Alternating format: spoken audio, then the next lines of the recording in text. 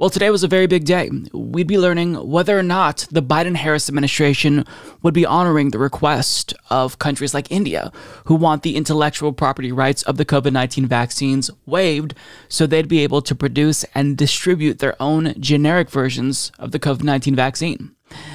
And we found out that Joe Biden, in fact, did the right thing, thankfully.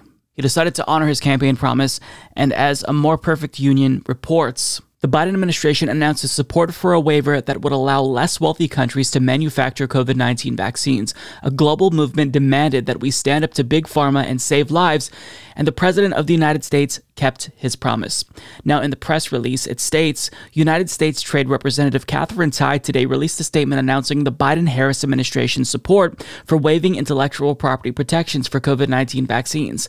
Quote, "This is a global health crisis, and the extraordinary circumstances of the COVID-19 pandemic call for extraordinary measures. The administration believes strongly in intellectual property protections, but in service of ending this pandemic, supports the waiver of those protections for COVID-19 vaccines. We will actively participate in text-based negotiations at the World Trade Organization needed to make that happen. Those negotiations will take time given the consensus-based nature of the institution and the complexity of the issues involved.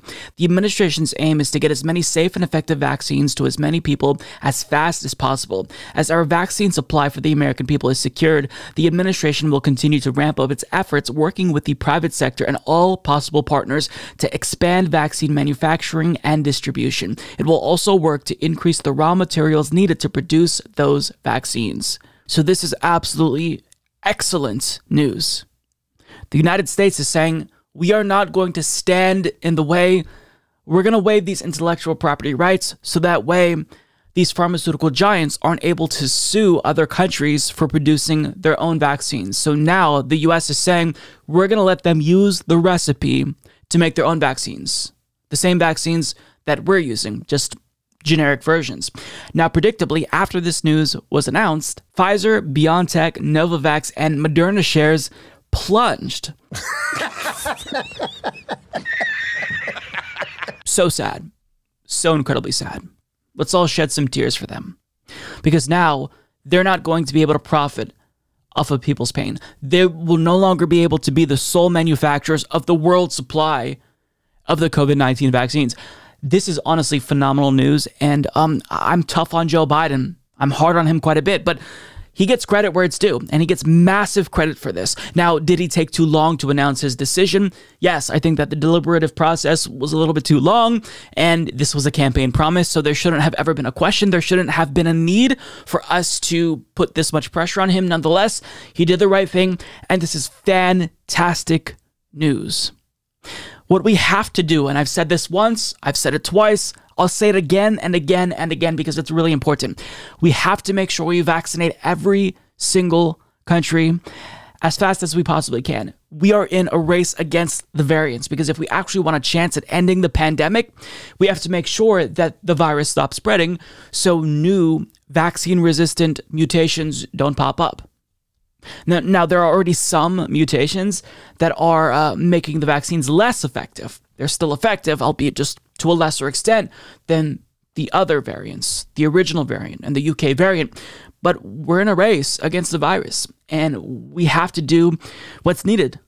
And if we want any chance of getting back to normal, and when I say normal, 2019 hell, not pandemic hell, then this is what we have to do. So this is excellent news. Things won't happen immediately, but this is a huge step in the right direction, and it's the first piece of news that actually made me feel optimistic for the future in quite some time.